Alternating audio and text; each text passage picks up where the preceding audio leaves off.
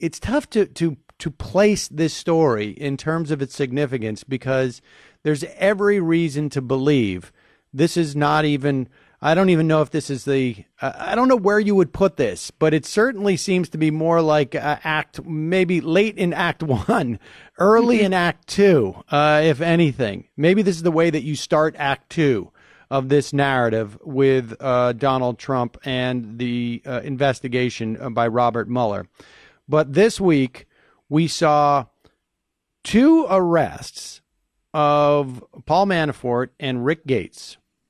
And then an announcement, if you will, of an earlier arrest by a purportedly low-level advisor to the Trump administration or Trump campaign foreign policy, guy named Papadopoulos.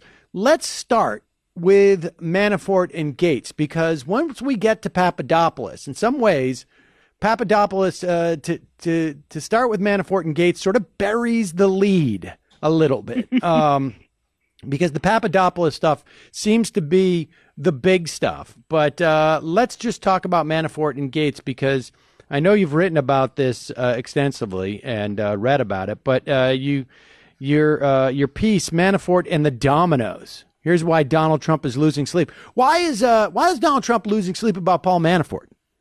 Well, it's funny. I mean, I think that most people, and certainly the White House, their first reaction to the Manafort indictment, and of course we'd been breathlessly speculating over the weekend. The news had been leaked on Friday evening that some indictments were coming down, and nobody knew who exactly it was, but I think probably Paul Manafort and Michael Flynn were at the top of the list, and it turned out to be Manafort and his associate, Rick Gates.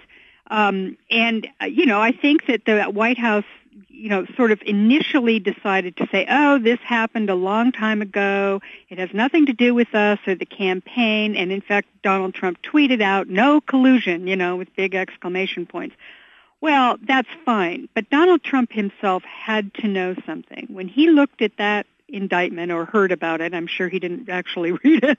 When he heard about it, what had to be going off in his head were very, very loud alarm bells, because what Robert Mueller was basically saying with this indictment of Paul Manafort was, I am not confined, my investigation is not confined to the Russian collusion mandate that we have. I am going where the evidence takes me, and there was a lot of evidence about Paul Manafort that had been gathered prior to the campaign, prior to Paul. Remember, he had been under a he'd been under investigation 2 or 3 years ago. Yeah, I mean, so that he'd been in the sights of law enforcement for some time. So they had a lot of evidence kind of already gathered about him, and they went with it. And by the way, this means that Rod Rosenstein, the Deputy Attorney General who's overseeing the special prosecutor, must have signed off on it and said, yeah, go ahead. Which means that Mueller basically, in my view, was telling Donald Trump, I'm going there. And if he's going there, that means Donald Trump and the decades of money laundering and dirty dealings that he has been involved in, and there's a lot of evidence that he has been. In fact, there was even an FBI investigation of Russian money laundering in Trump Tower that went on for 2 years. I mean, let's talk about I don't know that has anything directly to do with Trump, but let's just say that the world that Donald Trump has been working and living in for decades he's got Russian mobsters, oligarchs, dirty money laundering. It's everywhere. The tentacles are everywhere in the Trump empire. And he has to know that. So that's why I think Donald Trump looks like he's just been slugged in the face when you see him over the course of this last week, because he knows that Mueller is not limited and he's going to keep going. And I think that that's what the Manafort-Gates indictments really told him. And, I've always believed that he was just as, if not more, worried about investigations into his financial dealings as he ever was about Russia collusion.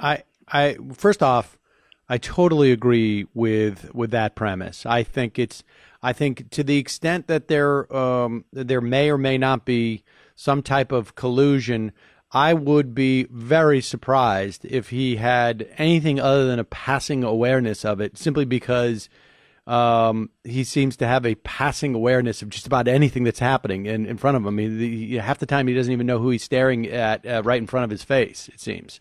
But I think you're absolutely right that he has been very concerned about investigations because of a lot of other things that are there. And I think your point about Paul Manafort, the implications of Paul Manafort, frankly, I hadn't even contemplated that very much over the course of the week. I mean, I think there's been a lot of speculation that Manafort was rolled up because they had so much low-hanging fruit on this guy that they thought, okay, he's a good candidate to flip.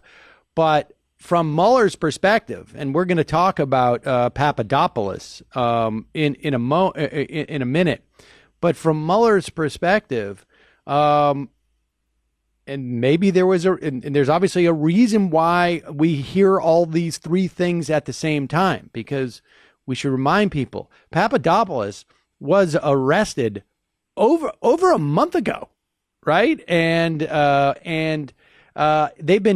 he's been active as at the very least, he's been talking to them. It's also quite possible that he's been getting other people to talk to him while wearing a wire. We don't know about this, but it's been speculated. But you're absolutely right that this signals, and not just to Donald Trump, but to everybody involved in the investigation. If you've done something wrong and we come across it, because we're going to come across it, because we're going to look at everything about your life, if you are remotely attached to this is a signal not only to Donald Trump that, hey, you got big problems with your portfolio, but to Jared Kushner, it could be to Steve Bannon, perhaps. Although I think oddly he could be the only one involved here who his sort of criminality is more just in terms of his morals, and he wears it on his sleeve. But there could be other people. Corey Lewandowski has some interesting questions around him. I think there are others who could be implicated. Trump, for all we know, Ivanka. So. Well, we're going to take a break. When we come back, let's talk about Papadopoulos because the Manafort stuff, and we should probably just go over some of this, although I imagine most people have heard a lot about it. But the Papadopoulos stuff is the stuff that I think is going to be much more focused towards the relationship with Russia. And I think Papadopoulos may end up leading to some major perjury charges for maybe the chief law enforcement officer in the entire country. We'll talk about that when we return. I'm Sam Seder. This is Ring of Fire Radio.